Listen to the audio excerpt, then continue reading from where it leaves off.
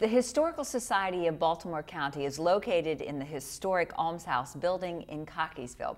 Beyond the lectures, the tours, and special events, the Society is the steward of a fascinating archive of Baltimore County history. Their executive director, Kathleen Barry, is here to tell us more. Welcome to smARTS. Thank you very much.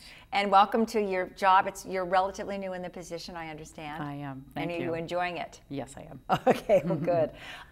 Let's talk a little bit about the archive. If I were interested in finding out more about it, can you kind of give me a brief description? Sure. Well, there's kind of four general areas I'd like to highlight quickly.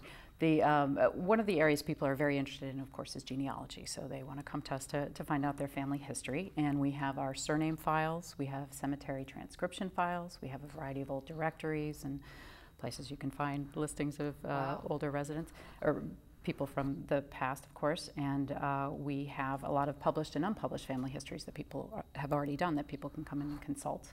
And we have our volunteers, so I should say, are quite knowledgeable. They're a library great staff. resource, Oh, correct? they're terrific, Yeah. yes. And if they can help you find what you're looking for, whether you're an advanced researcher or a beginner, and if we don't have it, they'll probably find out where it is. Okay, all right, so that's one part of the archive. Yes. Another area is historic properties. People are very interested in finding out about old buildings around the county.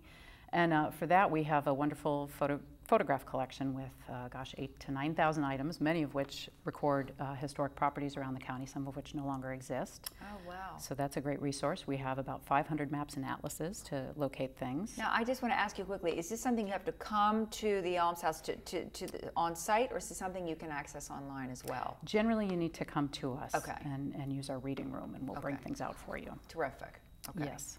And we also have, our volunteers can help people negotiate online databases for historical properties, and we have subject files too on many properties, which might just be a few news clippings, or in some cases we have more substantial collections. Just this week somebody gave us a couple boxes of material on the building of an Art Deco mansion in Mays Chapel in 1939. Really? So I didn't even know that such a thing existed. Yes, a renowned architect, and so we have documents about the building of it and then the renovation of it. Interesting. Which brings up a subject. I guess you're always interested in people bringing, if they think they have some interesting information that you would be interested in, they should also bring it to your attention. Certainly. We're always interested in hearing about people who want to donate things. If they have anything to do with Baltimore County history, we're interested in hearing from you. Okay, great. Now, you've only been there since April, but I'm sure you've had a lot of time to look at the different collections. Do you have some favorites? Well, for objects, we have some pretty spectacular objects in our museum collection, which is about 10,000 items, so we have an awful lot. But a real standout item for me is our Stieff square grand piano. And this is an interesting item for several reasons. The square grand pianos are not, people have kind of forgotten about them, but they were actually a predominant style of piano in the 19th century, the most popular style. They're not really square, they're rectangular actually. But, and it was made by Charles M. Stieff Company in Baltimore, which was a pretty important piano maker back then. And people hear the Stieff name and they'll probably think of silver. Right. Same family, earlier business. They started the piano making business about 1840. Silver making didn't start. It was a grandson who started that business in the 1890s. There you go. I've learned that already from you. That's great. So that's a great item. We also have some terrific textiles and quilts.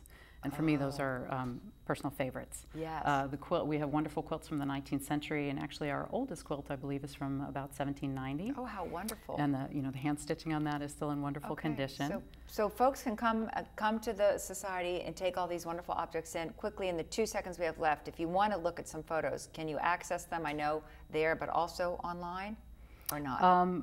They are available online. They're password protected, but if you're interested in looking at them, you should come, just get in touch with us. Our website is www.hsobc.org. Very and you can email or call us. All right, Kathleen, thanks so much. Thank you. Well, delve into your family genealogy, learn more about your neighborhood's history, and explore the people and places of Baltimore County at the Historical Society of Baltimore County.